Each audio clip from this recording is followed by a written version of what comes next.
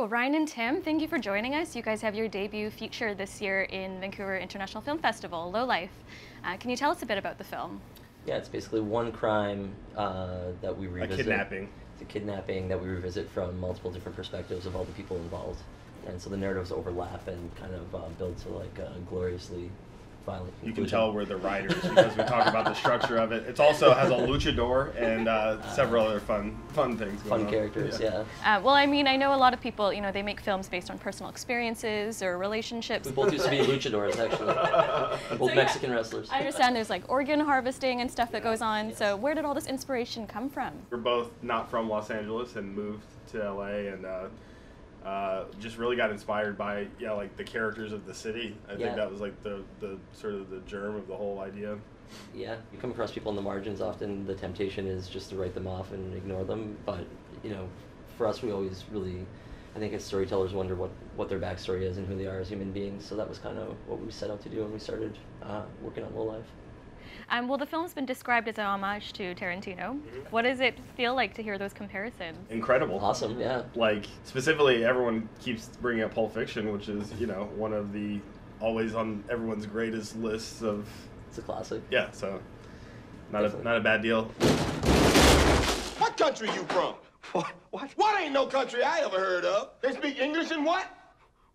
What? English, motherfucker! Do you speak it? Yes! So there was 5 writers. I think you guys were all friends before you started this film, and so what... And after. And we after. were friends afterwards. That's important. The biggest accomplishment. I mean, was it kind of like difficult, or was it easier, you know, having 5 really creative, good friends on board on one project? Yeah, I mean, the cool thing was we treated it was almost an experiment for us as well. Like, we treated it like a TV writer's room more than writing a feature, where we all broke story together and then went off and wrote the separate segments because it is a segmented narrative, and then came back and edited together. So like, I think if anything, it kind of kept us a little bit more honest, and you know, everyone was able to kind of call you on, you know, if something wasn't working or whatever, and we just had to, we do work well together, but we have like different voices, which really I think helps strengthen it. And because the film itself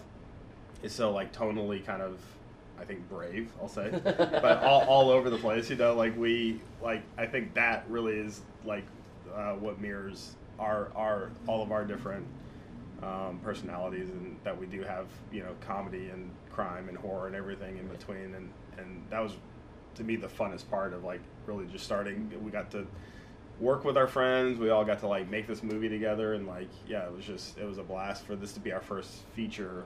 Yeah, with your buddies. Yeah, it was incredible. Yeah. Yeah, and we had all worked together at school on various different projects as well. And then coming out of school, we were doing sketch comedy and short movies online. We did web series together. Mm-hmm. So we definitely had the experience of working together. We were comfortable with it, and yeah, so the feature was just kind of felt like the next logical step for us as a group, and to move things forward. Yeah. I'm curious, after having pulled off your first feature film, do you have any other words of encouragement or advice for other young filmmakers that are kind of, you know, maybe in the same headspace? There's a lot of writers in LA, and you know, maybe there's there's writers all over. Yeah, I think like it really was, because luckily we all met each other, I think, at school, and like we all really jived together, and it was like finding people that you really wanted to work with was really important. But like the main thing was like the movie we made, I'm really proud of the fact that like no one would have ever, I mean, they didn't, and then wouldn't have given us like money or permission or anything to make the film, and we just went and like, not through official channels anyways. No, and we just knuckled down and did the movie. You know, like a less perfect film that's completed is worth, you know, a million ideas in your head. So yeah, and along with that also is just definitely take the initiative and plan it out and do it, but also when you do it, if you're doing it yourself, make sure it's what you want to make. Don't make it for someone else. I think really the success that we've had with this movie is because we made the movie that we knew no one else would let us make, and we said if we're going to do it ourselves, we're going to go crazy. Like, we're going to do all the insane things that no one else would let us do in a million years. So that was kind of and trust that your taste is going to like carry through. Yeah, exactly. So you know, if you are going to do it yourself, don't make it for someone else. Make what you want. Yeah. So. Cool. Well, on that note, I wanted to thank you, Ryan and Tim, for stopping by, and yeah, we hope you enjoy the rest of your festival and time in Vancouver. Yeah, this has been incredible. The screening yesterday,